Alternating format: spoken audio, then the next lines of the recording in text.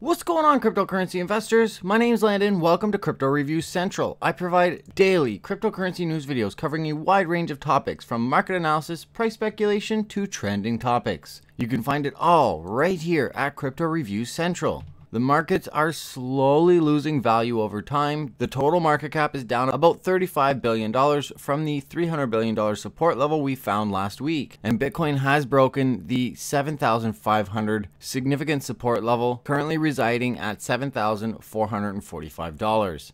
We have two big stories today. First and foremost, the Intercontinental Exchange, ICE, is one of the top organizations and is considered a staple financial institution in the United States. Namely, they own the New York Stock Exchange, and they are forming a new product called Bakkd. It is described as a global regulated ecosystem for digital assets, and it includes partnerships from Microsoft, Boston Consulting Group, and Starbucks. It's going to enable customers to buy, sell, and store digital assets, and will include federally regulated markets and warehousing for Bitcoin and potentially other cryptocurrencies. It's designed as a scalable on-ramp for institutional, merchant, and consumer participation in digital assets by promoting greater efficiency, security, and utility, and will be another product that institutions can participate in these cryptocurrency markets with, along with Coinbase's custody service, Bitcoin futures by the CME Group, as well as a current Bitcoin ETF proposal that's under review by the SEC from CBOE backed by SolidX and Van Eyck. There exists a lot of institutional interest and speculation that all of this interest will culminate in products just like Bakkd, along with Coinbase's custody, to cause a significant bull run in this market. Also, we have news from Coinbase today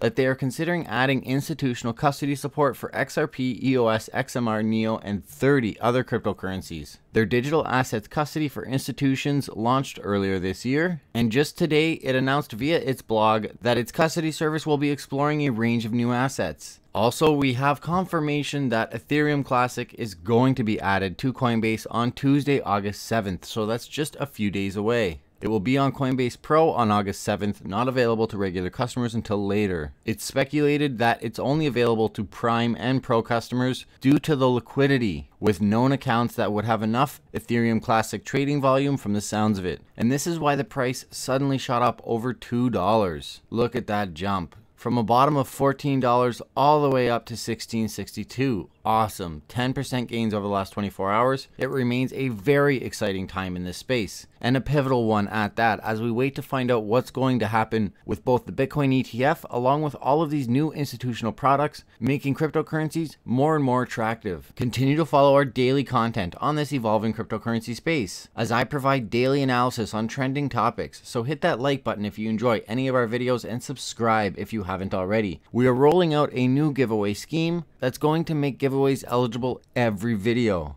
So make sure to comment and subscribe and click the white bell notification button so you don't miss out on any of our content. Thanks again to the CRC crew for your continued support. This bear market might just be over. Do all of your own research, and happy trading, everyone.